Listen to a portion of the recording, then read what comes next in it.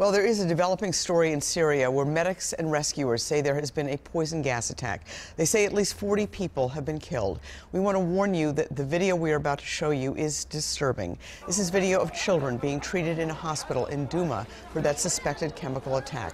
Opposition-linked first responders said entire families were found suffocated in their houses and shelters.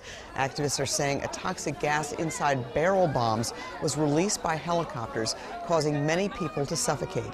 The Syrian government is denying responsibility for the attack.